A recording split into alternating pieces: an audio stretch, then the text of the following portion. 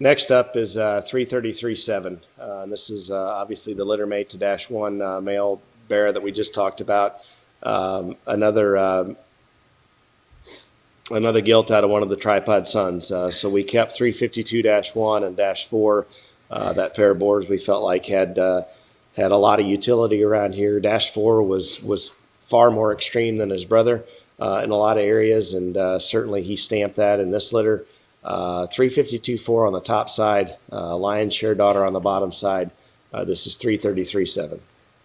Yeah, I guess my advice here would be if you're looking for one Hampshire gilt to try and buy out of this group, best of luck to you to try and figure out which one that needs to be, because I don't know if we're a quarter of the way or half the way through these Hampshire gilts here, but they're awfully impressive and awfully good here, and I think this one might be as good as we've seen so far.